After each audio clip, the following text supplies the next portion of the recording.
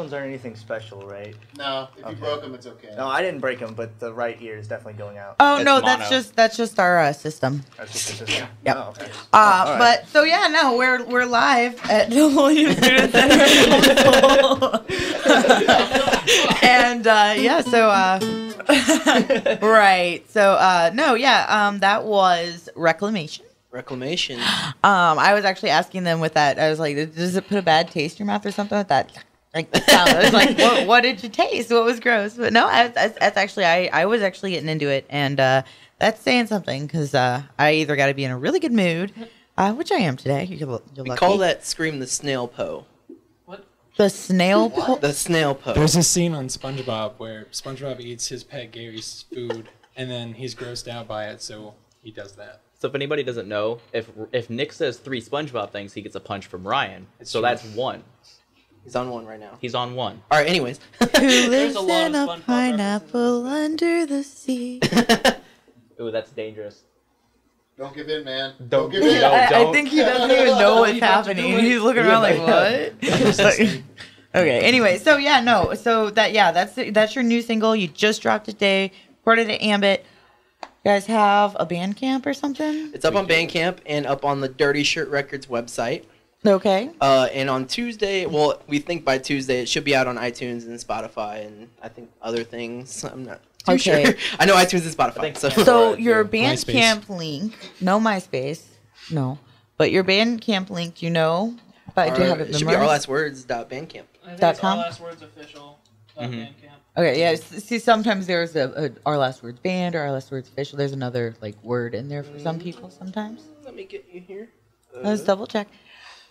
Ourlastwordsofficial.bandcamp.com. See, that's some good looking out there. What about your Facebook, your socials? Because I'm sure there's a link to that Bandcamp there. If not, there should be. On Facebook, we're just Our Last Words. Okay.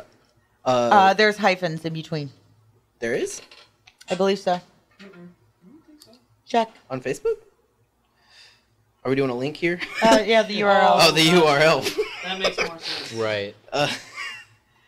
www.facebook.com I'm sure there's r-last-words. Yeah. Wow, like I that, know more than you. We go on our app and we have the page pulled up. See, that's it. I hate doing anything on my phone because it's so much more complicated. I love PC. Anyway, so you guys, you played the Road to Point Fest on March 23rd, the finals. Yes. And then I found out not long after that you're going to be playing a pretty awesome show on May 25th. Oh, yeah. Oh, yeah. I think Sebastian wants to be the one to tell me about that. Do I? Probably just because kidding. Ryan's done all of the talking. Right. So we have a show on the 25th with Danger Kids, which is going to be awesome. Are you turning up just to feel alive? Turn it up just to feel alive. Yep. Yeah. And that's our first show with Mike Judy as the promoter, correct? Yeah, that's our first show with Mike Judy. I love Mike Judy. He puts on great shows, and we've been trying for a while to get on a show, and he's been looking for a show for us to kickstart on. So he was just like, we've heard you guys have really good work ethic, so here you go. Let's make this work. People will say out different Mike things about Mike. I have and always will back him 100%. I've known Mike for many, many, many years. We're not even remotely close anymore, but I knew him before he was a promoter. I think I know why he does a lot of the things he does that people disagree with, and the people that disagree with him just don't know what they're talking about. So I stand behind him. He's great at what he does. He's built to that from being a bassist in a really crappy 3-piece band that he used to be in. So I'm very happy for you, and I think it'll be a great partnership. It's going to be a fun show. Who else is playing? Do you know? Avion Rowe and I believe a band Pure October. Pure October, yes. Is that what they're called? Yes. Yeah. and a band just got added today, I think, called Forgetting January.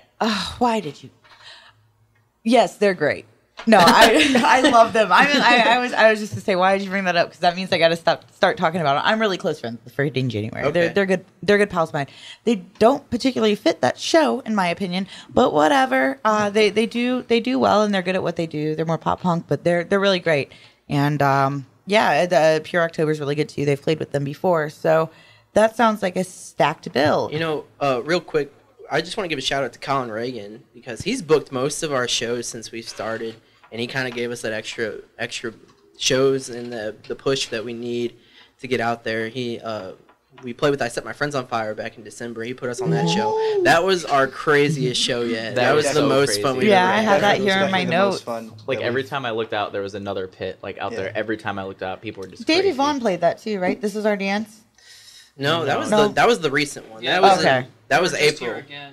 Okay. Remember that one chick at Foo Bar after the like before I Set My Friends on Fire went on, like she was in the pit and she gets hit in the face with this broken beer bottle, and it, my like her God. face Oh, was the just story like gets better. Oh, is that the greater good? Yeah. Yeah. Is that- yeah, Love the greater I good, heard by about the that way. the next day. That yeah, was, and then they But the went story back gets and they better. beat up the wrong person in the pit, and then like we were leaving the venue, and this one of the guys in the band had the greatest excuse ever. I think it was Ryan from the Greater Good.